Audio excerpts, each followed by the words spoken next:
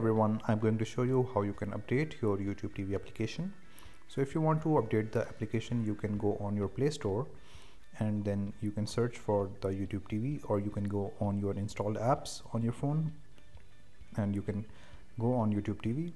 You want to check that on which version you are, or if you want to check the update logs that what are the new features on the new update, you can simply go to what's new and then you can scroll down to see all of the new information about the update, and you can see the app version that currently on which app version you are on.